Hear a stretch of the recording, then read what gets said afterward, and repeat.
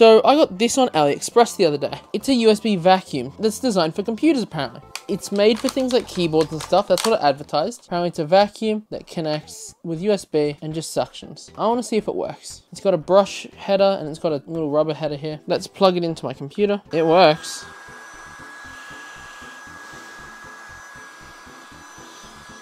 And you know what? It's not moving a bad amount of air. This thing might not be utter garbage. On the other hand, it might be because the top just fell off.